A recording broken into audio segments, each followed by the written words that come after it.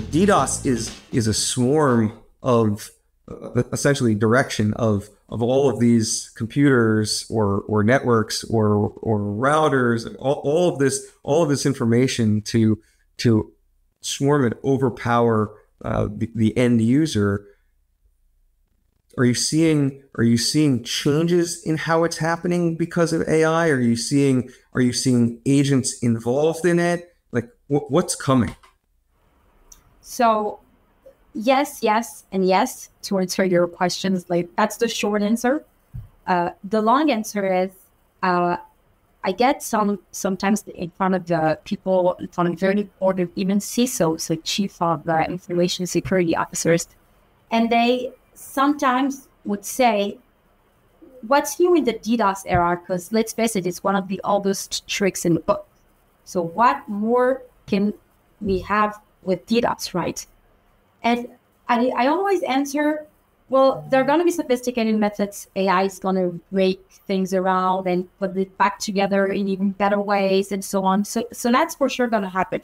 But what I always say is there is one way that everybody can use and do to mitigate a DDoS attack. The easiest way to mitigate every DDoS attack is actually attainable at every household and by every person. If you get the power button off, like the power plug off, and if you go out of the internet, that's it. The DDoS attack is over. It's not like a ward. It's not like malware. It's not like other cybersecurity threats. That's it. If you're logged off the internet, the DDoS attack is over and you mitigate it. So there's a very easy solution to mitigate every DDoS attack that is available to all. The question is, what is the price? Are you okay with your legitimate users not being able to access your services because you're under attack right now and you had to go out of the internet to do so? Now, actually taking out the plug seems like a very extreme thing that no one will do, but there's another way to do it without actually doing it, which is called rate limiting, right? If you limit to a certain rate and whatever is above this doesn't enter your system because it could be speculated or suspicious as a DDoS attack, that's actually pulling the plug, right? Because you're saying there's a certain portion of the traffic I'm never going to allow in. It's way above my thresholds. Now, whether those are legitimate users within the attack traffic or not, you'll never know. They'll never access your service. You'll have the impact. You'll have the customers that are angry that are on a call. You'll have all of that. But at the moment you choose to do that, or when you, before that, tell your system to rate limit at a certain point, you need to know that using such methods will consequently mean you're going to lose legitimate users when under attack. And that's just a risk you need to understand if you want to take or not. I once asked the client, so what's the most downtime you can allow yourself? And he said 48 hours. And I said, oh, I'm not sure you need a DDoS protection service for that. 48 hours, you're okay. That's like the old method, take the plug out and put it in again and you'll be okay. But for clients, for banks, for financial services, for governments, for eBay, that lose almost $1 million for several minutes of downtime, that is not an option. And rate limiting is not an option because it's money going lost. So to your question, can DDoS attacks still evolve? And what is the future?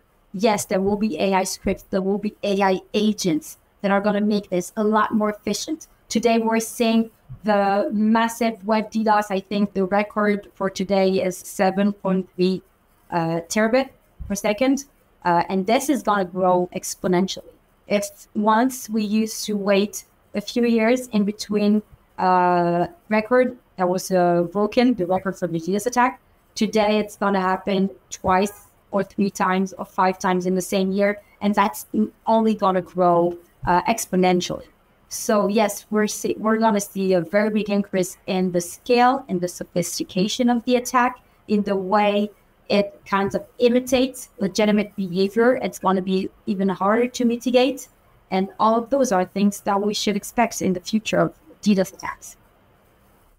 What about attacks that are there attacks coming that are not just open up a pipe and stop stop service? Could it be attacks against models like overwhelming the LLM with data, or overwhelming asking an agent to do too many things so that it can't respond? I see such a stratification, like a separation of attacks against all these different pieces using kind of the same idea, but no longer just open up the flood pipe. Have you guys seen any of that already? So that is a great question, because it is exactly like you said it. We are used to really having DDoS attacks. Okay, so that's layer 3 or 4. That's like clogging the internet pipe. And then you have application-based attacks, which are on the application layer. So we, security teams, really segment it. But the attackers, they don't really care. They're just looking for impact. Will they care that, okay, we segmented this way, so this is the title, and this, so this is gonna, they look for vulnerabilities and they dive right in, and they don't really care what's the name of the protection that's gonna be invented to proactively mitigate from the tools that they are just segmenting. It doesn't work that way. So now what we're actually seeing is tons of what you could call DDoS attacks, because they're built on the same mechanism, which is basically overwhelming some types of service. And like you said, it could be overwhelming an LLM. How can you overwhelm it? By asking a simple prompt saying, send me a message every, I want 1,000 messages every second, and overwhelm myself. And it might actually do it and overwhelm the LLM that you are using right now. And it works the other way around, right? You can also maybe start doing disinformation within the LLM and feeding it tons of disinformation that later on, when people will ask it questions, the data will be poisoned, right? Because it's based on things that it sees. So there are so many ways you can harm LLM models. Some are like more DDoS type, some are malware types, some are application attacks, API. There are so many things that you can do. And be sure that if you and I thought of it, the attackers are 10 steps ahead and have already legitimized the tool that they're going to use to cause that types of thing. And the truth is, we're starting already to see those. And we're totally on the same page. And I am fearful for how fast DDoS is going to accelerate as we're talking about, not just bigger and bigger pipes, which we are seeing, but, like you said, a couple times a year, but now all these new ways to deny service, and bot-assisted and AI-assisted ways to deny service. If your business would like to be featured in a future event, contact us today.